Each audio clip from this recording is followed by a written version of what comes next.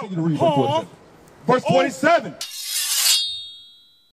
Because thou servest not the Lord thy God with joyfulness and with gladness of heart, for the abundance of all things.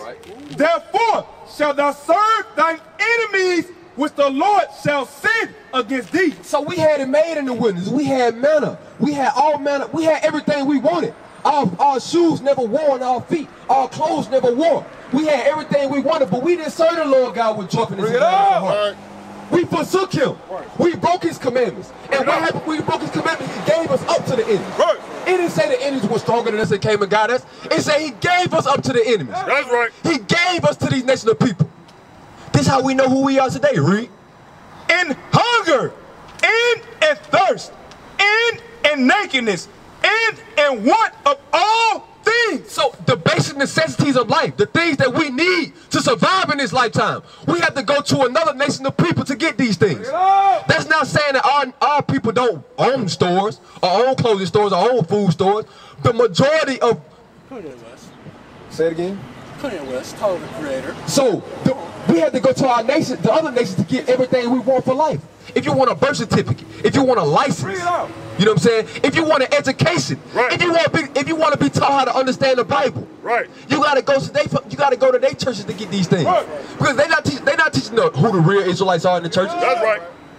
They're not teaching who we are in the churches. They're not teaching what you have to do to get salvation in the churches. You know what they teaching? Grace, mercy, love. Love all people, but that's not what the Bible says. Let's bring it out. And he shall put a yoke of iron upon thy neck until he have destroyed thee. So the same nation of people that we got to serve for everything today was the same nation of people that put yokes of iron upon our neck. Who put yokes of iron upon our neck in slavery?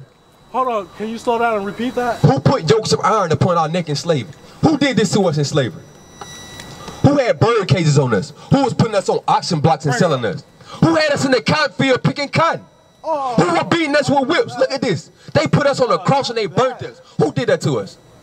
That gives me nightmares. What nation of people did that to it? They give us nightmares too, bro. And that's another curse. The Bible said we will have sorrow of heart. We will be oppressed in this land. We will be stressed out in this land. Day by day we stressed out, bro. The same thing you going through, the same thing we going through. But you know what different from me and you? We know who we are, and we know the solution to our problem. So what you got to do now, you got to start applying, bro. Because we all sick. We all got problems. Bring it out. But what's going to change your problem? The word of God is what going to heal you, bro. But you got to learn to take heed to that thing. You got to come out your own mind. You got to become as a child again. And that's what I need you to do right here when you stand with me today. I need you to pay attention to me. I need you to listen to me. Listen to God. Listen what God wants you to do. What you got? Read that.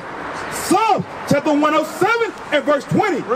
He sent his word and healed them. He said he sent his word and healed them. So is the word going to come to you through the wind and you're going to hear it? No, it's going to be brothers on the street corner teaching the word of God. The true word of God. So right now he's sending his word to you, bro. And it can heal you if you humble down to it. If you listen and learn to apply. Because we all sick, bro. We all got problems. The men that you see over here today, we were once drug dealers. We was gangbangers. We was fornicators. We was bugged out. Bring it out. We was doing all manner of drugs, all manner of wickedness. We was in them same churches. But we came out of that by the word of God. The word of God was sent to us and it healed us. The man that you see here today, this could be you. But you gotta be willing to come and you gotta change, bro. You gotta humble down and you gotta accept it. You have to be willing. What you got? Read. Titus chapter 3 and verse 3. Bring it out. For we ourselves also were sometimes foolish, disobedient, deceived, serving diverse lusts. So the man that you see up here today, every man that you see out here purple today, we were sometimes foolish. We were just like you on the other side, bro. We ain't know how the day was gonna go for us. We ain't know where our next meal came from. Hey, bro, come up. Let me ask you a question. Come up. Purple is cold. Loyalty.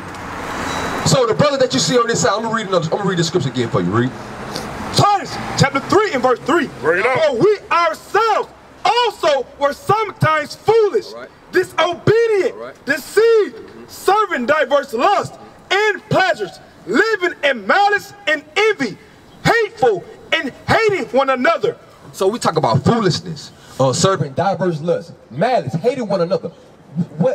When you hear those things, what people can you correlate that to? What nation? When you hear malice and hatred and serving diverse lusts, fornicators, what people can you correlate that with? What are those things happening? Malice, hatred.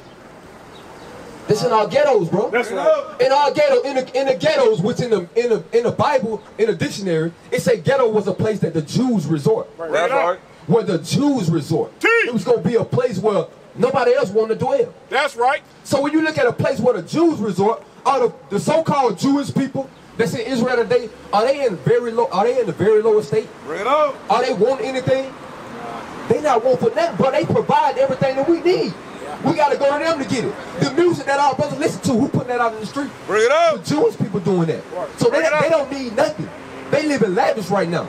So if a ghetto was gonna be the place where the Jews resort, where the black people at today? Bring it up. They in the hoods, bro. That's right. They in the ghettos. Right. They serving diverse lusts. Right. They hating each other. Right. They killing each other. Right.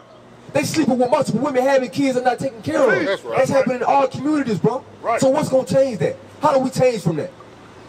What's gonna change the minds of the black people in our community? Bring it up. How do we do that? I need answers. Because as black men, as an older black man, we need leaders in our community. Right. So when the young people walk by, you know what I'm saying, they had to ask you a question like dog, bro, you know what I'm saying? My homie just got killed the other day, bro. Why we keep getting shot in these streets? If somebody was to come to you and ask you that, what would you tell them? I wouldn't even be in that type of predicament. I wouldn't even put myself in that position. To what?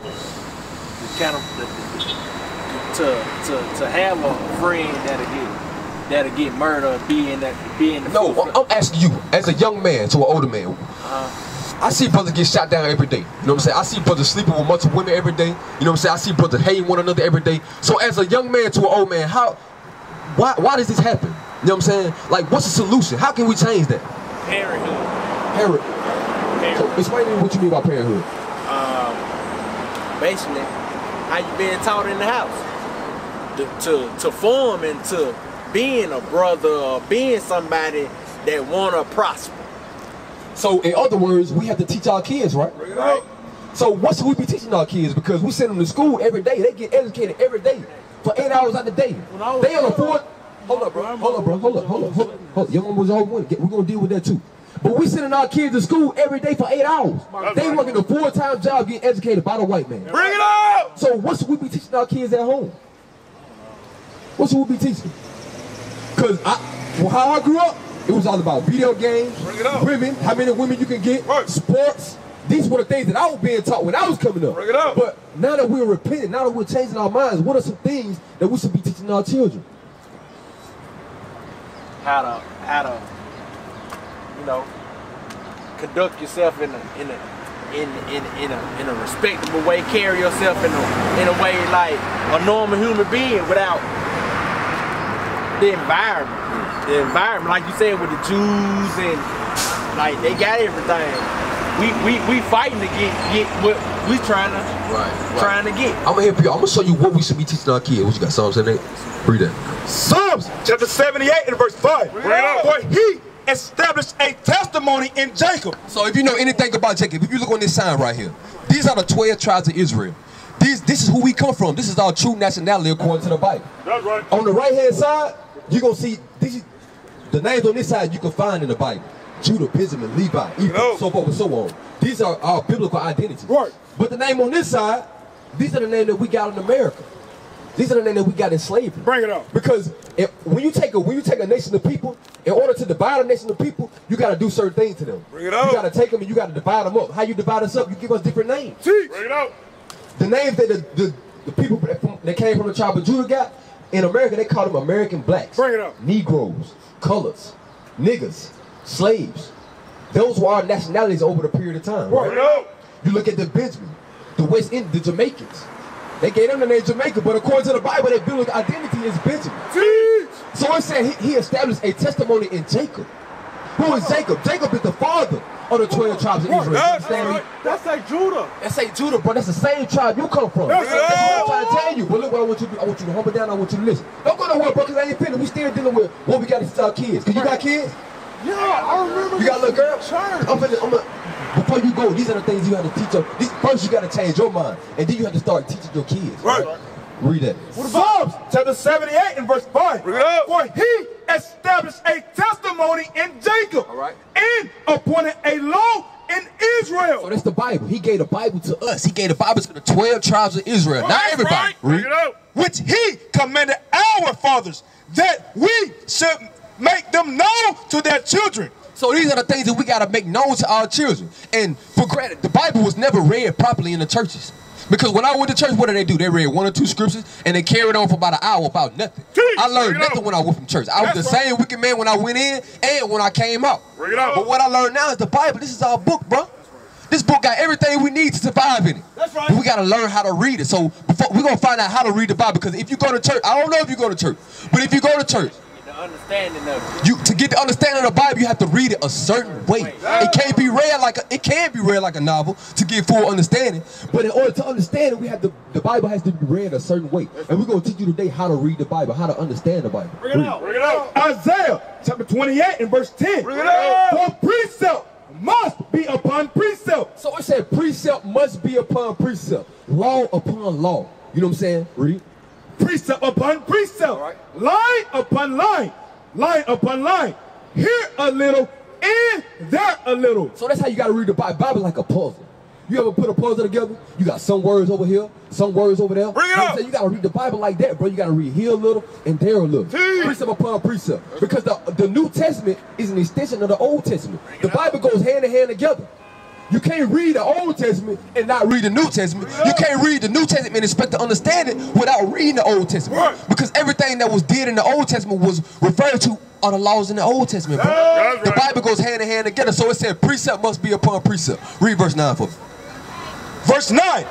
Whom shall he teach knowledge? And whom shall he make to understand doctrine? Them that are weaned from the milk and drawing from the breast. So if you want to understand the Bible, you gotta humble down. You gotta become as a child again. Because when you're dealing with children, right? How do they grow? You know what I'm saying? You have a newborn baby. What does the mother do? She put them on that breast. That baby gotta have that breast all the time. Every 2-3 hours, that baby's eating and he sleep. That's how we growing. He getting the milk. So what's the milk that we need as humans? Because we can't literally go back and drink breast milk again. So what's the milk that we need to survive? Because it's the Bible. We're gonna find out certain things in the Bible that we need to survive. Certain things we gotta accomplish first. Give me that. 1 Peter chapter 2 and verse 2. Bring it up. As newborn babes desire the sincere milk of the word. So this is your first time hearing the Bible and the Bible how it's supposed to be read. So we said as newborn babes desire the sincere milk of the word. What's the sincere milk? Read. That ye may grow thereby. If so, be ye have tasted that the Lord is gracious. 1 Peter chapter 2 and verse 1. Wherefore, lay aside all malice. So we got to learn to lay aside that malice and hatred that we have for one another. We have to learn how to do that because it was taught to us through slavery. This is how we learn malice. This is how we learn hatred for one another. You put a group of people in a box. And you give them food every now and then. You know what I'm saying? What's going to happen to that people? They going eventually that food ain't going to become enough for them people. They going to start fighting over that food. We're going to have hatred toward one another. That's what happened to us, bro. They brought us over here on slave ships. Docked up. They brought us over here on slave ships. Packed up like a can of sardines. We was packed up like this, bro. Toe to toe, heel to heel. They using the bathroom, having babies right beside each other. They dying while they coming over here, bro. That will do something to your mind. We still haven't gotten the proper healing for that. They talk about post-traumatic slave syndrome. We all sick, bro. We all need help, and they ain't gave us the medicine for that yet. So, but it's gonna take time. So he said, wherefore laying aside all malice, right? Read. And all guile. And all guile. That's that trickery. That's that one deal deceitfully with your brother, trying to get one on over your brother. They selling packs in the neighborhood, you selling packs to your brother, right? You trying to get a little dollar, but you killing that man. Bring it out. So the same man that you gonna need to help you build this building, you killing him. How you gonna do that, bro? We gotta learn to lay these things aside, right? And hypocrisy, and envies, and hypocrisy, because in the church it's a whole bunch of hypocrisy. You got a lot of black pastors in the church. They telling you one thing, but they not doing nothing they telling you to do. Half the time they ain't even telling you what you should be doing. And they say, and what else? And envies. And envy, bro, because we envy one another. We can't stand to see another man doing good in our neighborhood. If you get a little money, a brother gonna hate you for having a little money. You get you a nice whip, he gonna try to rob you for your whip. That's right. Where did we learn that from, bro?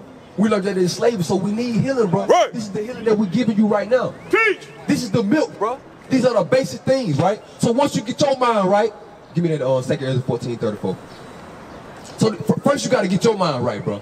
Once you get your mind right, because a lot of times we wonder why the women so out of order. You got women running households today. You got women don't know how to be quiet today. You got women telling their man what to do in the day's time. That's right. Why is that? Why is that? Read. 2 Ezra chapter 14 and verse 13. Now therefore set thy house in order, and reprove thy people. So it says set thy house in order first. First you got to get yourself together, bro. You got to change your mind first, bro. You got to conform to the ways of the Bible. Right. You gotta subdue these thoughts that everything that we was taught in America was a lie. You gotta subdue that, bro. You gotta get your house in order. Read. And reprove thy people. And then you gotta reprove your people. Right.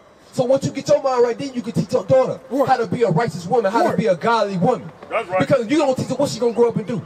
She gonna grow up same thing she see Cardi B, Nicki Minaj, everything that she see, that's what she gonna start to do, bro. Bring it out. You gotta take that away from her, bro, because the cares of this world, everything in this world gonna pass away. That's right. You gotta be teaching her something that's gonna, like a Proverbs said, train up a child in the way he should go. Right. You want your child watching Cardi B? You want your child to be like Cardi B? You want your child to be like Nicki Minaj? Bring it out. You want your child to be like Atlanta Housewives that she see on TV? Bring it out. You don't want her to be like that, bro, so you gotta teach her. Because if you don't teach her, who gonna teach her? Bring it out. If you don't get yourself together, how you gonna tell your wife? How you gonna teach your wife what to teach her? Because if you telling them what to do, but you walk around, you smoking every day, you ain't keeping the Sabbath day holy, you know what I'm saying? You shaving your beard, you got hatred in your heart, you beating them. How you gonna tell her what to do? You ain't doing what the Bible says. Bring it out. You gotta change, bro. And the laws of God is what's gonna change. Right. That's right. Read. Now therefore set thy house in order, and reprove thy people. Comfort such of them as be in trouble. So when you get yourself in order, then you're going to be able to reprove your people. Right. Then you're going to be able to come to people within the scriptures. Right. They're going to be able to come to you with problems. You're going to be able to go through the Bible to show them how to deal with it. I've been through it before. But guess what? You're going to have to go through it again. Right. You got to go through it again. Guess what? The Bible says you got to die daily. Right. You got to change daily. Right. So what are some things, because I don't want you to leave here in the same condition that you came. So we talk about Deuteronomy 28:15, right? It say, if we didn't keep the commandments, then certain things were going to happen to us, right? So now we got to talk about some commandments. Give me some commandments out of the Bible that you know. Give me a few of them. Thou shalt not kill. Thou shalt not kill. What else you got? Thou shalt not steal. Hold up. Now I want to hear yours. What you got? Thou shalt not commit adultery. Thou shalt not commit adultery. Okay. That's a lot dealing with what we got going on right That's now. a lot. That's a lot. And I know myself. I know myself when I was reading the Bible, I had to, instead of reading it like a book, I had to understand, get an understanding of it, so I can reprove it through, you know what I'm saying, my actions, Right. Okay, the way so I carry myself. I think it's something like, thou shalt not bear false witness. Thou shalt not bear false witness. So give me some commandments outside of the 10 commandments. I don't know. I got one for you. Give me that. Leviticus chapter 21 and verse 5. They shall not make baldness upon their head. All right. Neither shall they shave off the corner of their beard. So it said the Israelites shall not make baldness upon their head, Right. neither shall they shave off the corners of their beard. Right? So that's a commandment that's not in the 10 commandments. These are the things that we have to come back to doing. You shave your beard? Well, I trim. You trim it? Yeah. I mean, it's okay to trim it down, you know what I'm saying, and knock it down a little bit. I don't got no full like Right. some of y'all got. I just got the gold teeth. Right, so you shave your beard, bro. It look like it's all right, you know what I'm saying? What you're not supposed to do, you're not supposed to chin strap it. Chin You know what I'm saying? strap, yeah. You ain't supposed to ball it off. However that thing grow, you can outline it and keep it groomed up, Now. but you're not supposed to cut it. That's a commandment in the Bible. That's one of the commandments that we weren't keeping when we came out of when we came out of Exodus. Because he had to reiterate it again. Because everything that we was doing, everything that they was doing in Egypt, that's what we started to do. Bring it Just up. like America. Everything that they do in America, that's what we do. So if America say, like, cause right now they just legalized marijuana and same-sex marriages. Is that according to the Bible? No. That's not according to the Bible. So the things that our people are partaking in today, that comes from America. God never told us to do that. God said man is supposed to be with woman. Not man on man, woman on woman. It's not supposed to be that way. So let's get some more commandments. So we got the beard. You're not supposed to bald your head and shave your beard. Let's get another commandment. Give me what you got. Exodus 28. Exodus chapter 20 and verse 8. Right. Remember the Sabbath day to keep it holy. So within the 10 commandments that's in every Baptist church that because I only went to the Baptist church. Every 10 commandments that's in the Baptist church, they got it posted on the wall. Remember the Sabbath day to keep it holy. But somehow they end up in church on the Sunday. Is this bad? What day is the Sabbath day? Bring it out. Saturday. It's Saturday, right? So even in the 10 commandments, God said, remember the Sabbath day to keep it holy. How do we keep the Sabbath day holy? Saturday. This is a commandment that we have to learn to keep, bro. For solar. Because I talk about God all the time. How we do it? So how we keep the Sabbath day holy? We're going to show you. Don't worry. Don't worry. Prayer, right? All that. We're going to show you how to keep it holy. No, Read. I keep a constant prayer to God all the time. 6 days shalt thou labor and do all thy work. But the 7th day is the Sabbath of the Lord thy God. So the 7th day today is the Lord's Sabbath day. Right. We had 6 days to do all our work. We had 6 days to cook. We had 6 days to buy and sell. Right. God said on the Sabbath day, there's to be no buying, no selling, no cooking, no working. That's how you keep the Sabbath day holy, bro. That's right. So in the 10 commandments, you got to keep the Sabbath day holy. That's another law that we won't keep it. That's a law that we don't keep today in America. That's why he said remember it. Because we forgot it through slavery. That's right. We had them chains on our neck. They destroyed us. Right. The only reason we ain't got chains on our neck now is because we ain't destroyed. They had to keep them chains on us because if they didn't, we would rebel. Right. Now we ain't got chains on us no more because we ain't gonna rebel. Everything they tell us we're gonna follow, we're gonna go by. So one of the rules on the Sabbath day is no working. So for granted, we in captivity, everything we want, we gotta go get it from other nations, right? That's right. But now that we coming to the understanding of the Bible, we're gonna have to start maneuvering through this, bro. You're gonna have to start having faith and believing. You know what I'm saying? That God is with you, and you're gonna have to start asking your boss, can you get off on that Sabbath day? Because some jobs do offer religious accommodation. So on the Sabbath day, there's no working, right? What else should we be doing on the Sabbath day? Nehemiah chapter 10 and verse 31. And if the people of the land bring ware or any fields on the Sabbath day to sell, that we would not buy it of them on the Sabbath or on the holy day, and that we will leave the 7th year in the exaction of every debt. So you see the woman walking across the street right here with all them bags. He said only God. So in the Bible, if that was to happen in the Bible, we will be put to death. And it's gonna come a time again where there's gonna be no buying and selling on the Sabbath day. You see what I'm saying? So one of the laws on the Sabbath day is there should be no buying, no selling. So all the shops should be closed down today. The stores should be closed down today. We should be fellowshipping today. And it's gonna come a time we're gonna be doing that again, bro. But you gotta be keeping the commandments. You gotta be keeping the Sabbath day holy. You gotta grow your beard out. You gotta put fringes on your clothes. Let's see what else we should be doing on the Sabbath day. Hold up, bro. I'm gonna get your question. I gotta go get my Exodus chapter 16 and verse 23. And he said unto them, this is that which the Lord has said. Tomorrow is the rest of the holy Sabbath unto the Lord. Bank that which ye will bank today, and see that ye will see, and that which remaineth over lay up for you to be kept unto the morning. So Friday morning, you got from Friday morning to Friday evening to cook what you gonna cook. All your food is supposed to be cooked within that time period. All right, bro. Hey, you got a flyer, bro? Yeah, I got Check that flyer out, bro. Come by the school. We congregate every Sabbath at 3 o'clock, bro. Show it to your wife, bro. Learn this, bro. It's important. Now they will see the treatment of God. We are not black men, we are Israelites. That's right.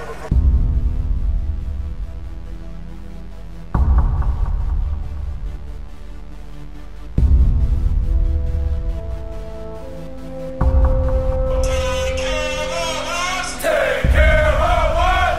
And our children too. And our children too. We have repented. We have repented. How about you?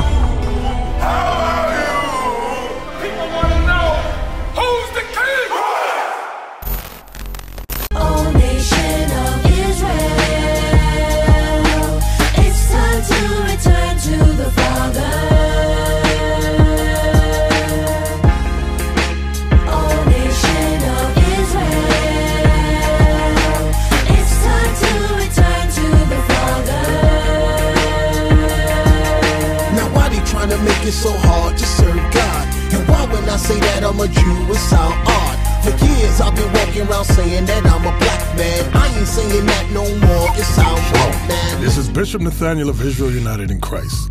Please subscribe to our YouTube channels. Stay up to date with our latest events, music, and classroom lessons.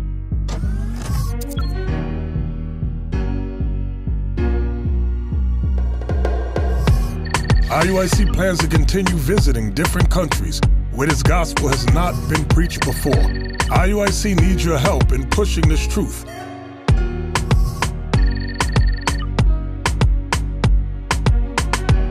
So join us. Subscribe to our Instagram, Facebook, Twitter, and podcast, and stay up to date with us.